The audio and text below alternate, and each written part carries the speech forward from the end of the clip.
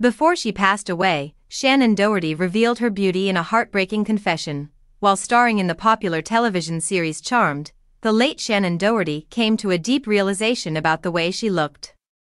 The actress shared in a moving posthumous interview that was published on Monday, July 29 on the House of Halliwell podcast that she realized how beautiful she was when she was younger after seeing the series again.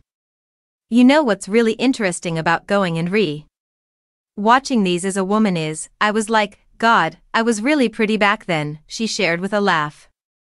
"And we're not even wearing a lot of makeup. Granted, we have really good lighting and everything else, but I was so thin."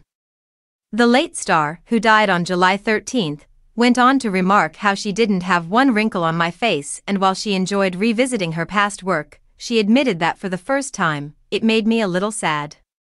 "Young people are a waste of time. Now that I'm 50, 100%, whatever I am, if someone wants to do the arithmetic," she jokingly said. "At this point, I think so. This is the time when I will truly value my appearance and like my body. I was ridiculously thin.